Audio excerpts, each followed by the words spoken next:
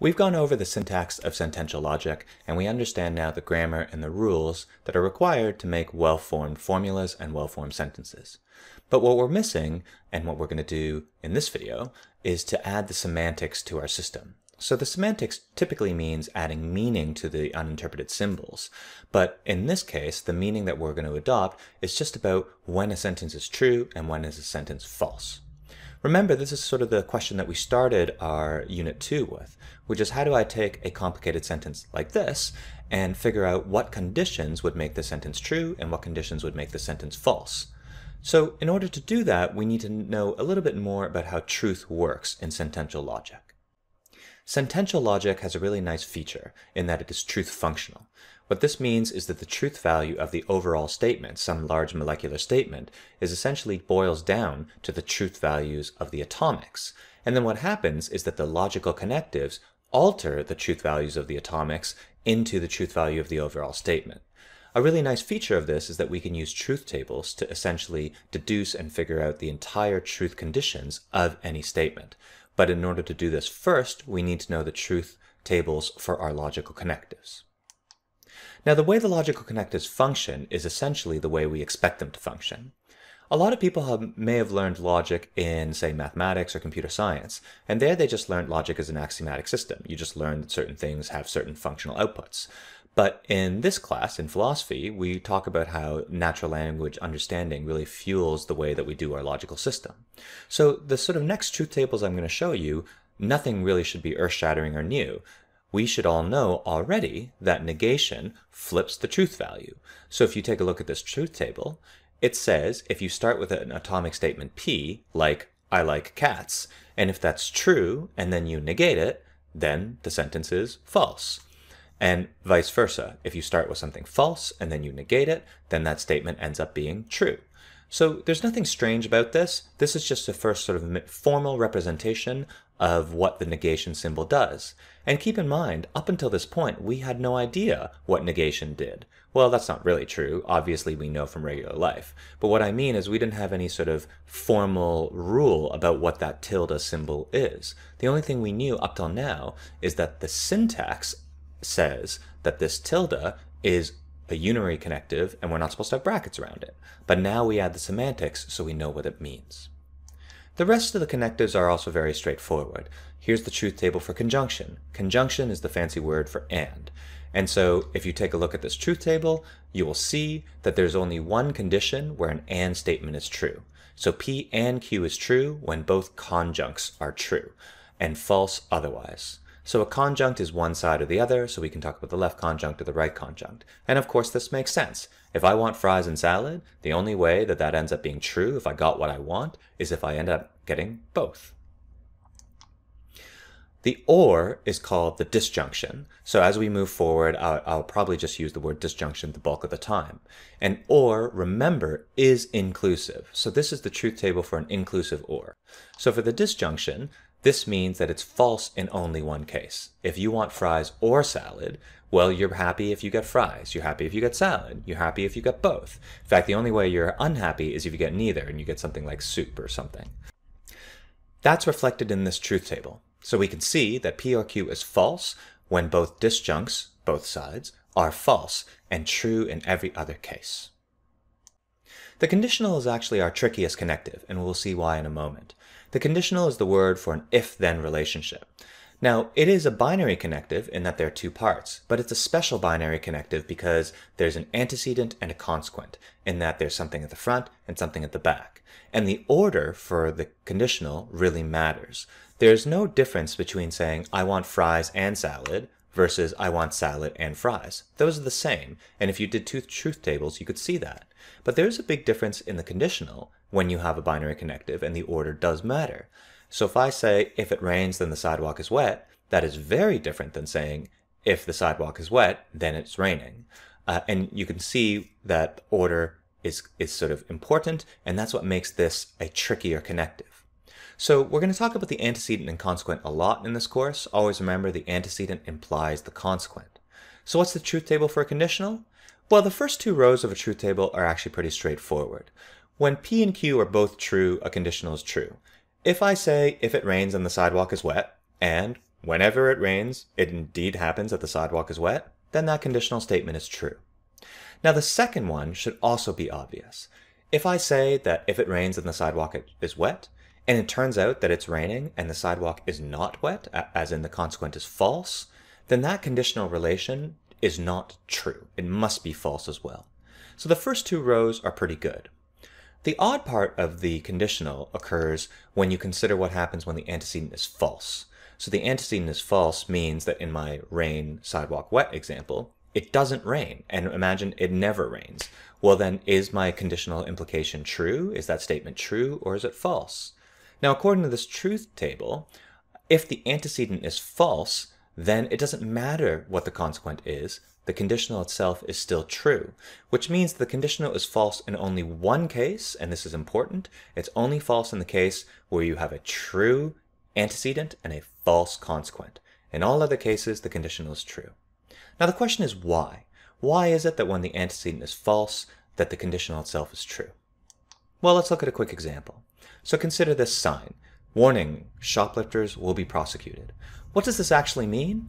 Well, it's a conditional statement. It means if you shoplift, then you will be prosecuted. Of course, I'm assuming that, I'm the store owner and I'll catch you. Let's not worry about those other things. So let's say I have a shop and I have this sign up, and it's a promise that if you shoplift, then you will be prosecuted. What if this sign is so effective that no one ever shoplifts? Did I essentially lie? Was my claim somehow false that I would prosecute all the shoplifters that are out there?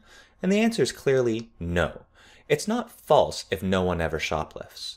So you can see that the antecedent, the precondition of someone shoplifting, doesn't need to be true to make my claim true. In fact, only one thing can make it so that my claim, shoplifters will be prosecuted, is false. And that's the combination where you have true antecedent, there is a shoplifter, and false consequent, I don't prosecute them. So a conditional statement is essentially promising precisely that one case will not occur. And if that case never occurs, it doesn't matter what else happens. Your promise has been kept, which is to say the conditional is true. Here's the truth table for the biconditional. The biconditional is the if and only if relationship.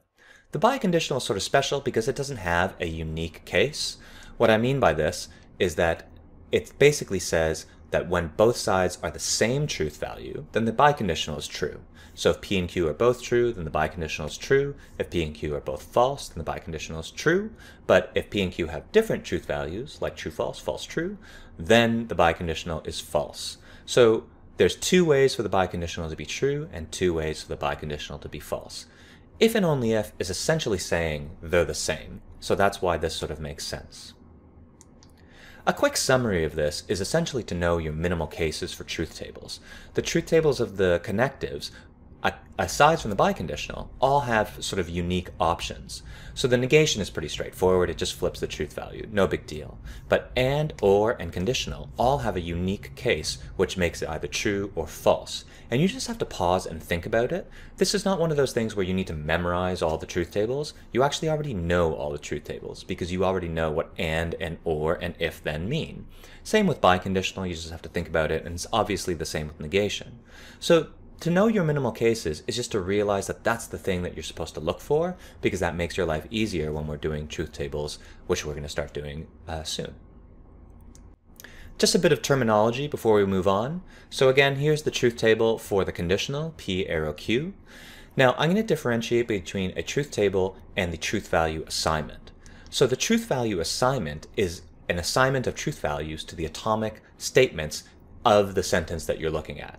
Essentially what it just means is a TVA is a particular row of a truth table, and a row is uniquely defined by the combination of trues and false for the atomic letters. So here, if we look at the second row, also known as the second TVA of this table, that's when P is true and Q is false. And that combination of P true, Q false uniquely determines what else we see in the table. Now, of course, that means a truth table is a table of all the possible TVAs. It's the table with every single possible combination of the truth values of your atomics.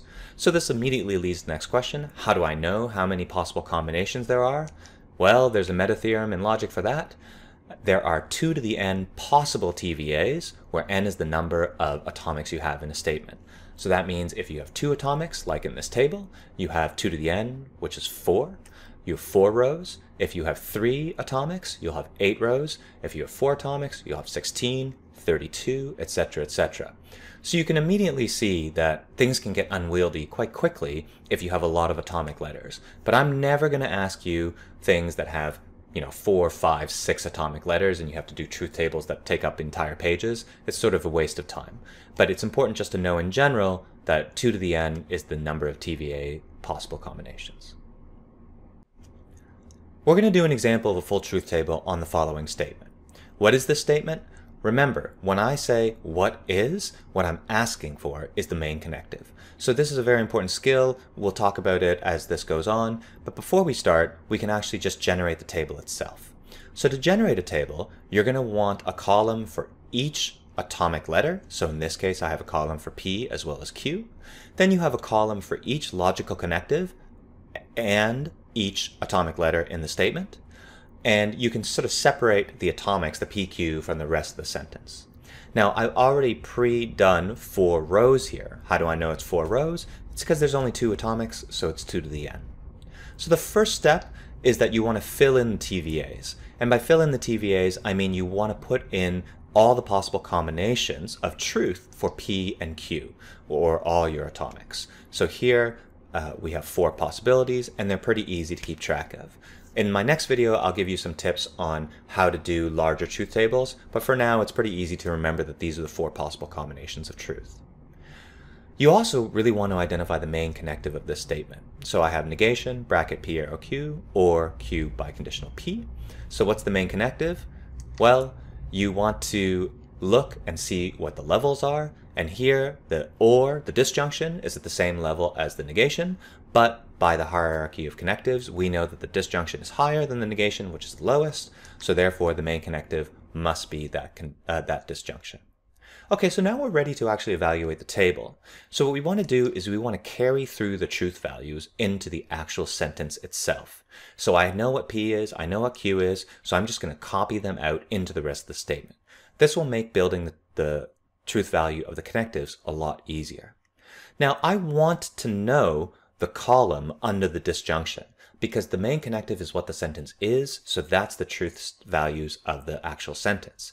But in order to do that, I need to actually know the truth of all the weaker connectives because truth is truth functional, so it builds up from the small parts to the medium parts all the way to the overall sentence. That's how sentential logic works. That means that I'm not actually looking for the main connective of the left disjunct and the right disjunct. Eventually, I will find that. But for now, I just want to find the weakest connective, the connective that has the sort of least power on each side. And we can sort of see that it's got to be the conditional and the biconditional. The reason why is because on the left disjunct, the main connective is actually the negation, which means the weakest connective is the one that is at the lowest level, and that's the conditional determined by the brackets. Now, what we want to do there is evaluate the actual truth. And so what we can see is on the left, we have P conditional Q.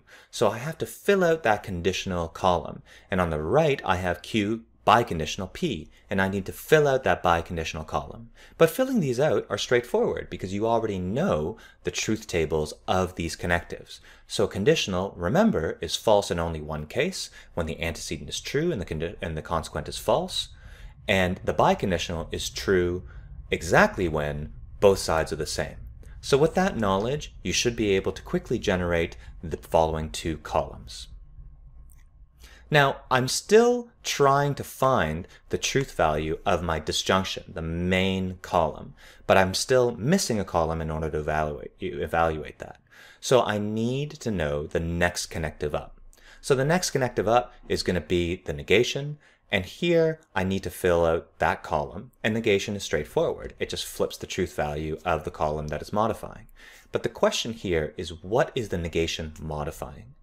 So you can see that the negation is not moving past the disjunction.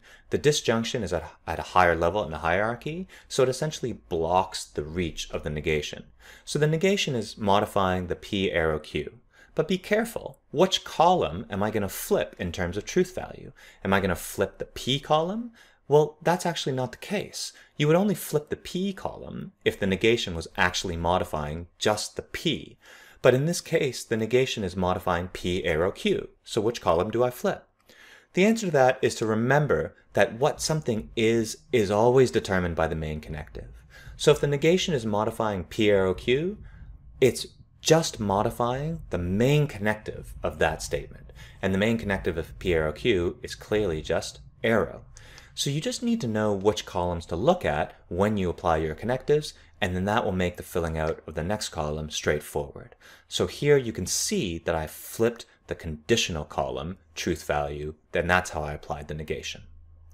So once you have filled out everything else, the main connective is always last. And just like we did a moment ago, I have to ask, how do I evaluate the disjunction?